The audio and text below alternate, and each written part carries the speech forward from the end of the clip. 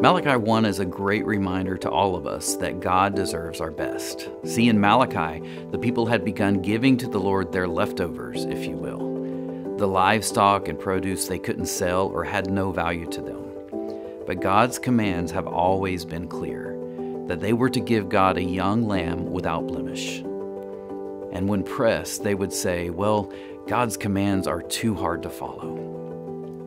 So why does any of that matter? Look, God is God. He doesn't need anything from man, but He desires and deserves our love and obedience.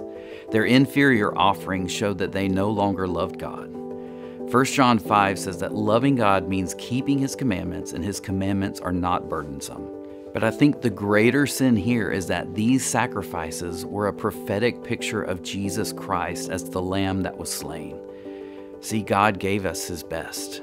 Jesus was sinless. He was perfect. The Bible says that He gave us His only begotten or only born Son. That word begotten is the same root word that we get the word genetics from today.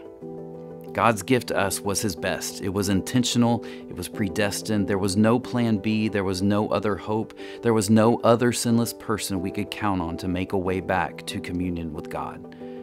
So what does that mean for us today? God no longer requires a sacrifice of lambs and goats, but He does still want our best. He wants us to cheerfully give tithes and offerings to the Lord. He wants us to become skillful at our giftings and talents to use them for His glory. He wants us to love one another, but most importantly, He wants us to love God with all our heart, soul, and mind. In Romans 12, Paul said it like this, "And so, dear brothers and sisters, I plead with you to give your bodies to God because of all He has done for you. Let them be living and a holy sacrifice, the kind He will find acceptable. This is truly the way to worship Him."